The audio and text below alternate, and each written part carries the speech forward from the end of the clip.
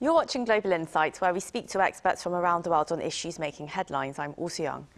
More people are spending time on social media than ever before, and we're pressured to build bigger networks, establish an online presence, and follow constant updates and whatever's trending.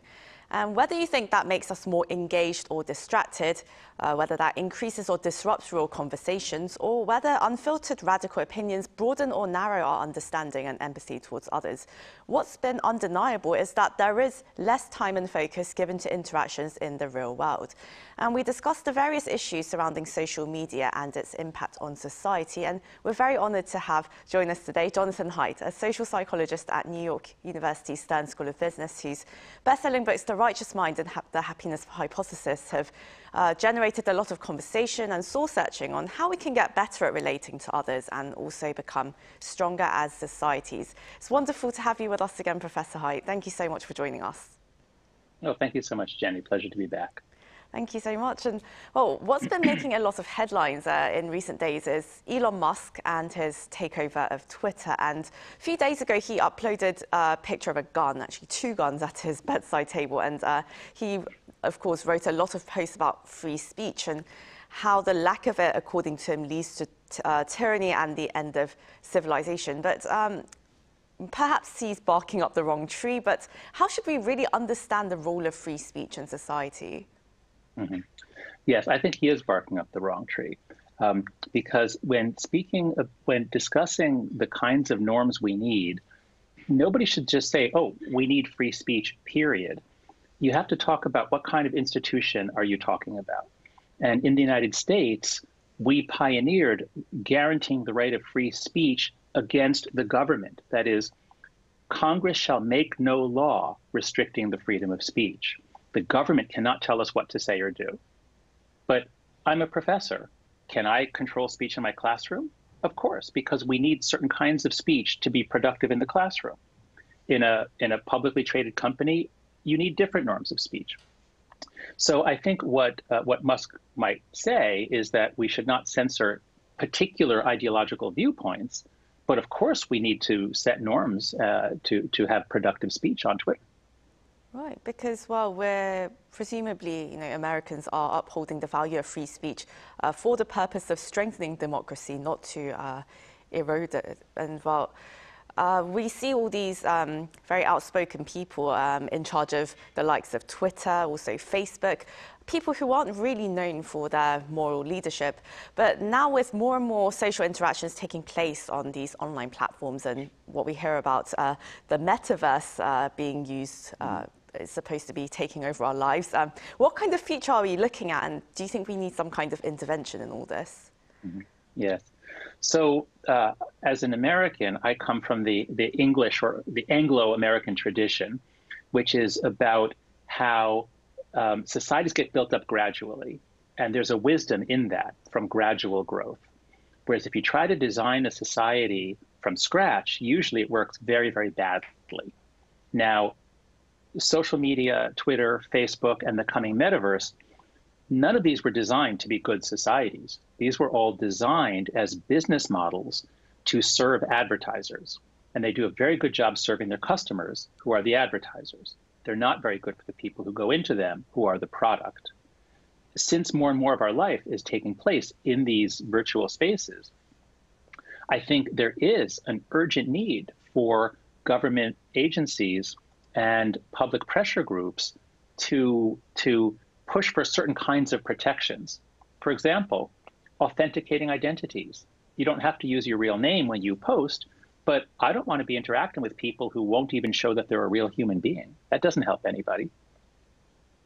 Right, and these conversations that we're meant to be having, they're supposed to be enriching society and helping us become more productive and really serve a purpose. And these days, though, well, here in South Korea anyway, more frequent use of social media is seen as being more productive. But of course, we're seeing a lot of just random content and people just uploading things all the time without with an absence of particular purpose. And well, you actually mentioned a study where people who tend to spend more time on social media have higher, personality traits related to narcissism, sadism, and even Machiavellianism. And well, what should we really take away from these results as a society? Yeah. So some people say that social media is just a mirror of society, and social media is not the problem. It just reflects back who we are.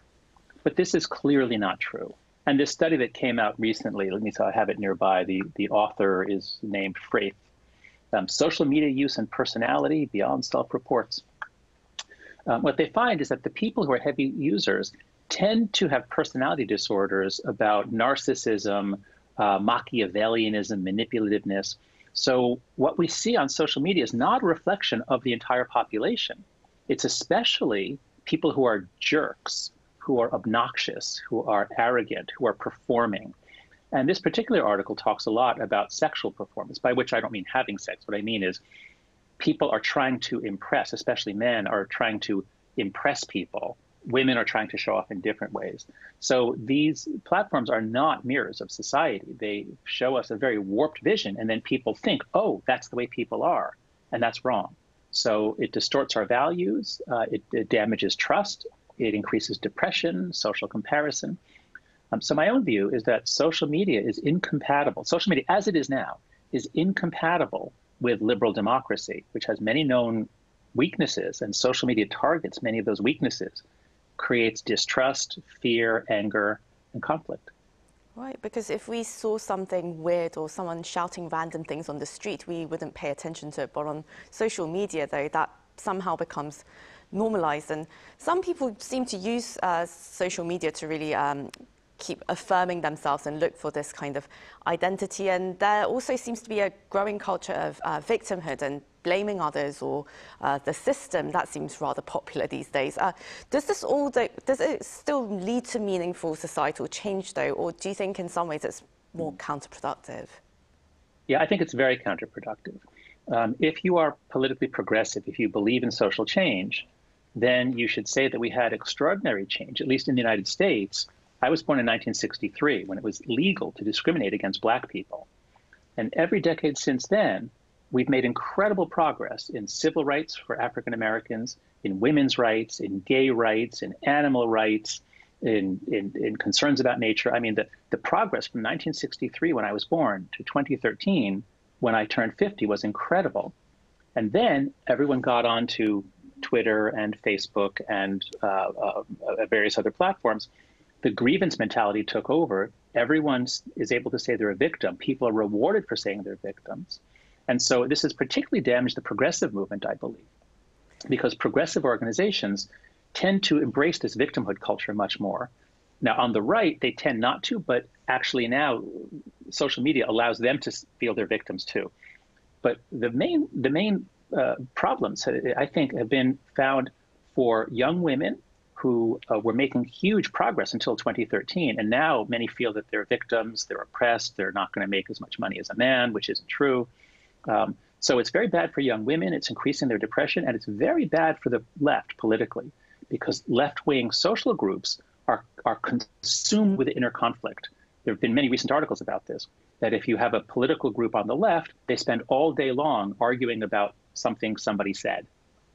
Exactly, and well, how then should we really pursue actual real progress that is beneficial for everyone? Well, I think that it's very important, first of all, to keep children off of social media. Part of the problem is that young people, now I'm just beginning to collect the data on Korea, but at least in all of the English-speaking countries, what happens is the levels of depression and anxiety are fairly stable from the early 2000s to 2012. And then all of a sudden, the rates of depression, anxiety, self-harm go way, way up, for the girls especially. So we're creating a generation that is really broken, that is really damaged. And it's going to be very hard for Gen Z, that is people born after 1995. It's going to be very hard for them to handle a diverse democracy where you have to argue and then compromise. That's very difficult for them because they didn't have a chance to do that when they were young. So we have to prepare the next generation for democracy. And in America, we're doing a terrible job of that. We also need to strengthen our political institutions and our knowledge-generating institutions. So I'm very concerned that American universities have been there's a kind of an ideological pressure to not criticize progressive ideas, because if you do, on social media, you will be destroyed, and there could be a movement to get you fired from your job. So again, the victimhood, the conflict of social media has particularly harmed left-wing organizations. Now, it's made the right crazy. I mean, Donald Trump could never have been elected without Twitter. So it's making both sides more extreme, and we can't have a liberal democracy if we don't have a responsible center-right party and a responsible center-left party. And in America now, we don't really have that, especially on the right.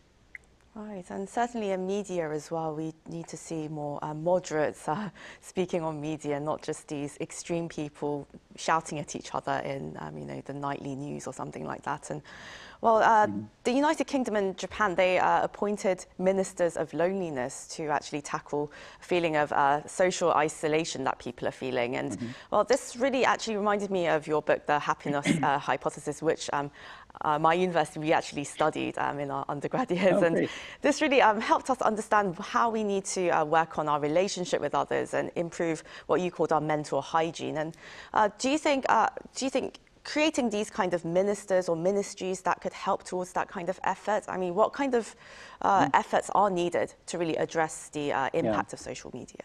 Yeah. So I think that it is a good idea to have a minister of relationships, or not relationships, loneliness or flourishing or something. But I would urge that it not be primarily in psychology, not be primarily in clinical psychology, because if it's focused on helping people who are already depressed, you can help a little bit, but it's very hard. It should instead have a lot of sociologists and social psychologists, because the problems are structural. And I have some special words for Korea and for South Korean audiences. So my wife is Korean American. I've traveled to Korea twice, and I love the country, but I was shocked to see that children don't really have childhood, that children seem to spend their entire childhood preparing for exams. What children need to grow up mentally healthy is play. Korea has stolen childhood. South Korea does not let children develop normal social skills in play.